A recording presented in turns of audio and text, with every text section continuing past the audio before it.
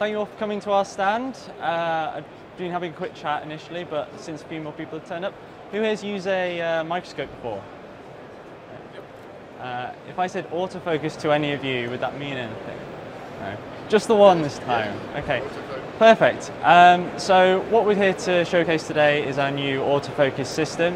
What an autofocus system does is it allows you to maintain focus on your sample throughout any scanning routines or any imaging you're doing without the need to having manually refocus. When I was a student, I was sat in front of a microscope, focusing up and down all the time, trying to make sure my sample's in focus when I'm doing my imaging. The autofocus takes all that away. What you can see on the screen at the moment is we're scanning between 3 independent samples at different focal planes, and we're maintaining that focus through this little unassuming box sat just above the objectives. Some of you may be familiar with something like a camera autofocus, which takes the image taken and detects contrast within it. This is something a bit different and potentially something a little bit more high-tech.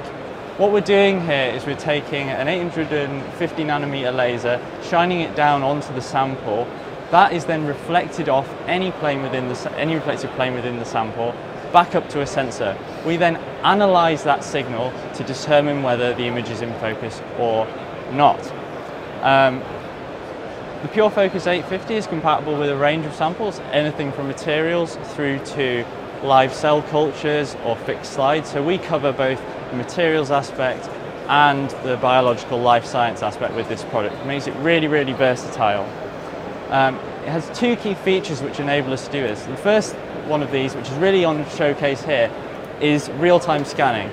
With a camera autofocus system, what you'll have to do for each image is pause and refocus, take your image, move to the next point, and do all that again. We have a 1 millisecond update rate on our Z position with a system like this.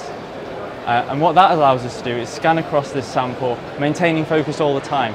Theoretically, you would be able to take a sequence of images while the stage was in motion with this product.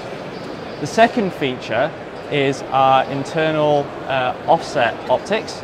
And what this allows you to do is take a signal from a reflective plane within your sample, but actually maintain focus on a non-reflective plane. This is really important for biological samples which don't contain much reflective material at all.